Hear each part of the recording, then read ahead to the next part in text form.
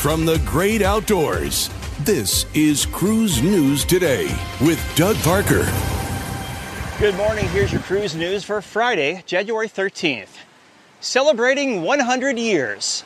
Cunard celebrated the 100th anniversary of its first world cruise on Wednesday, marking the occasion with a firework display in Southampton as Queen Mary II and Queen Victoria departed on their own world cruises. Both ships feature itineraries that have many of the same calls as their very first round-the-world cruises.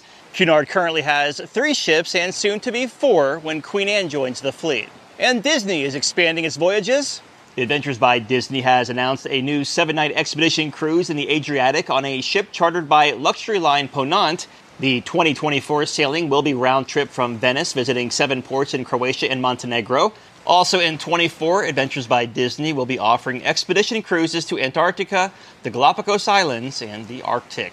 And finally, Silversea Cruises has revealed details on the public venues aboard its upcoming ship Silver Nova.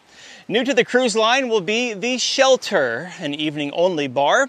The Salt Bar and Salt Lab cooking spaces have been relocated to Deck 10, with more space and new outdoor areas. Silver Nova also features a new asymmetrical layout, which will allow for better passenger flow. The 728-guest ship is scheduled to debut this August in the Mediterranean.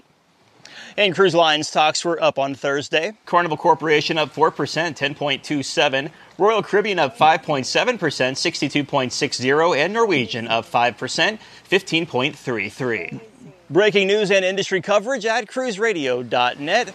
Here in Cinnamon Bay in St. John in the U.S. Virgin Islands, I'm Doug Parker with Cruise News Today. Have yourself a great weekend.